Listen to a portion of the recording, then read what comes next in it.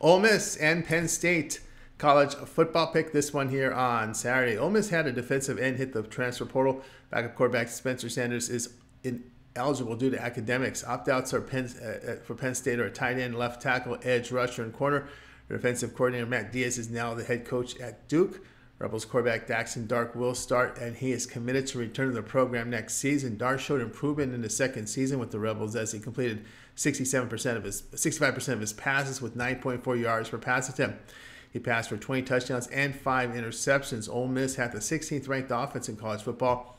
Penn State quarterback Drew Allard, just 61% completion rate, 6.7 yards per pass attempt.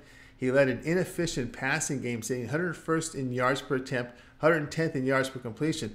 Allard completed just 43% of his passes for 4.5 yards per pass attempt against Michigan, and it was 45.5% completion rate with 3.2 yards per pass attempt against Ohio State.